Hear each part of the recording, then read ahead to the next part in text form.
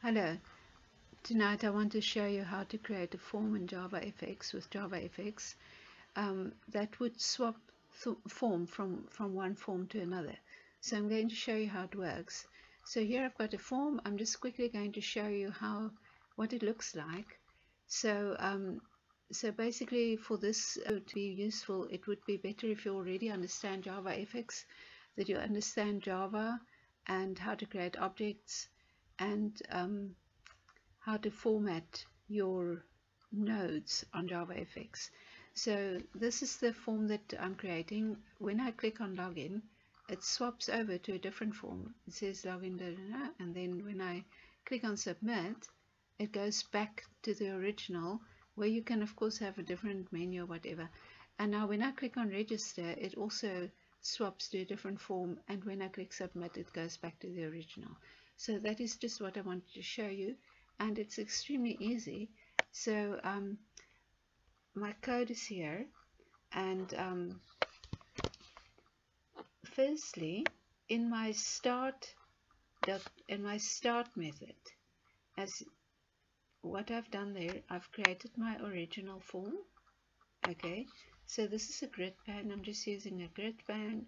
Then I format the grid pane.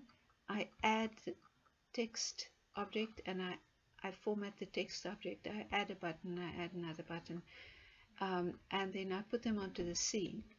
The scene contains the grid pane, and then that sets the stage and shows the stage.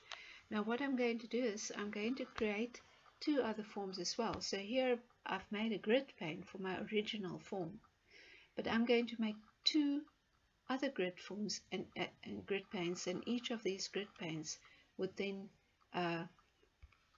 be used for the other two forms. So here I've created, okay, firstly I've created some event handlers for the clear buttons. These event handlers are for the clear button. Here I've created a grid pane. This is my registration form, and I've created a grid pane which is for my login form. I call the methods that would add all my buttons on it, and then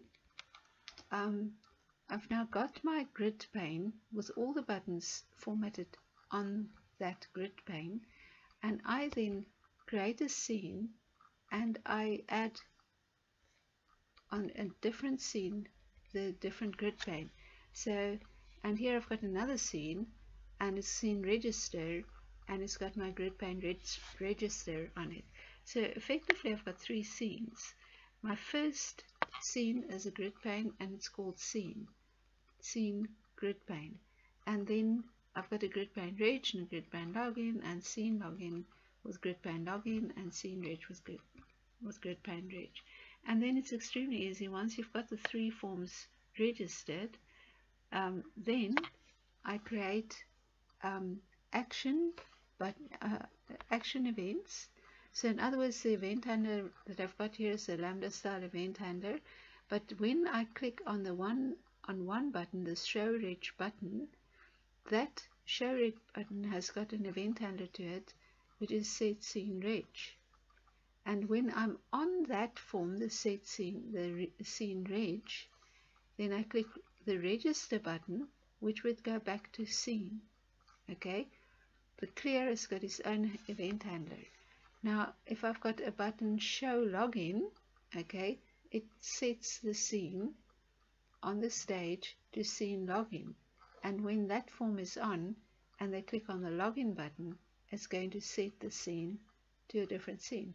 So you can see here it is extremely easy. So it's just action buttons. Of course, if you wanted to have more functionality, because this was just showing you that you should add if creating different scenes, and every scene changes when you click on a button. So you can create event handlers that will do more. So for instance, if you click on register, that would take all the form fields in the registration scene, and on the submit it would add it to a database or something.